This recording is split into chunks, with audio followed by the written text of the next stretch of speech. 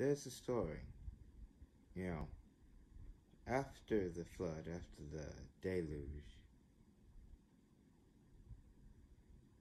all the gods could do was watch from orbit as the waters ravaged the planet. And then once they started to recede and the seedlings that were left of humanity began to emerge from the tunnels that they built and the cave systems that they built that are riddled and all throughout the Egyptian and Turkish areas. Some of these tunnel systems go very, very far, and they don't even tell you about it. They don't say a word to you whatsoever. But I mean, a lot of these places were used for refuge. They're built like massive bunkers. Come on now, like the Osirion. Come on, really? Be real. Be realistic.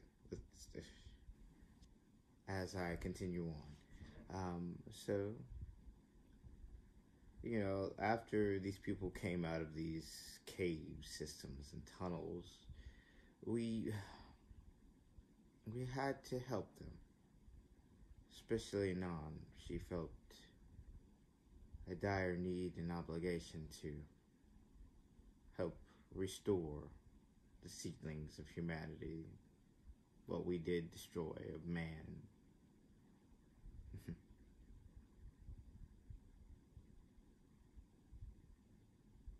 It's remarkable how Atlantis is in your face, but yet people still dispute the location.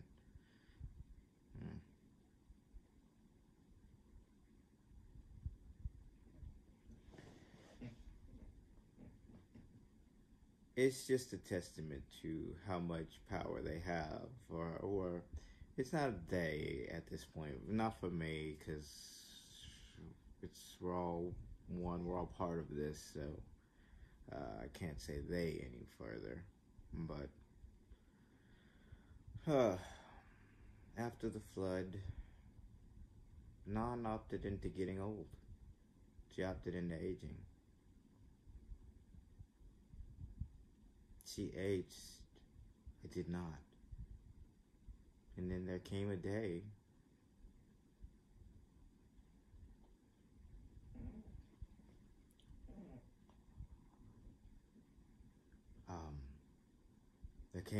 when she just got to the point where she just grew too old.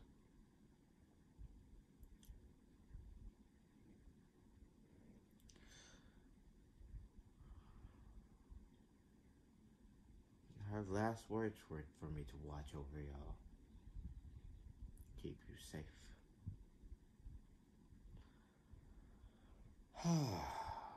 Ooh. Well, that's a trip down memory lane. But I digress.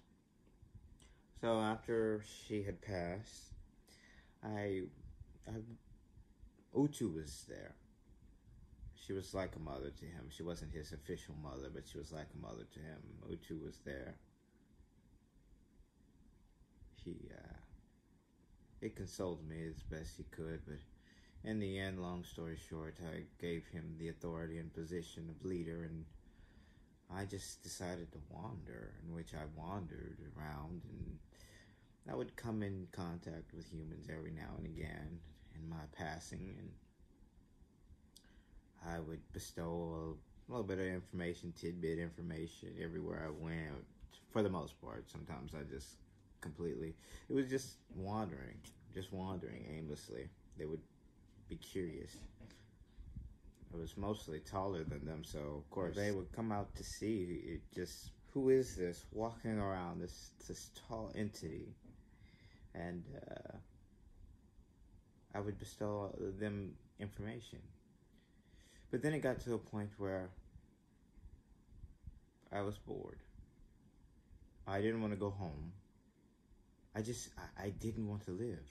The pain from Nanlil's death was so great on Enlil that he, off the coast of South America, on the western side, there was an island, a couple of them, but it was an island chain. He he brought the island down on top of himself, killing himself, starting his whole reincarnation cycle. The whole process with Anlil started because of Nanlil's death. Oh, God. It feels so good to get that off my chest finally.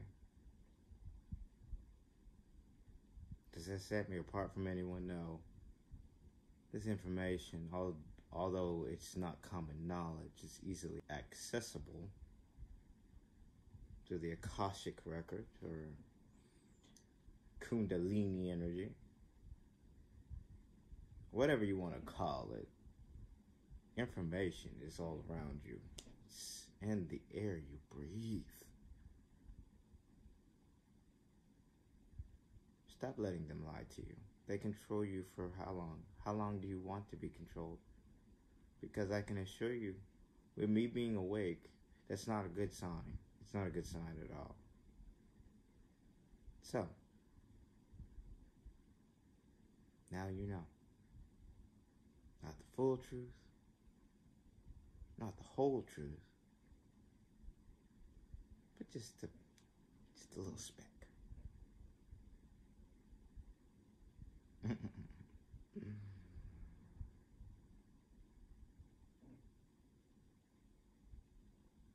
For my Rosicrucians, which color are you? Which spectrum do you stand on? I'm just kidding. I'm kidding. But now you know. Who are you? I'm not the only one. But with that information out there, and now common knowledge, do with it what you will. It makes no difference.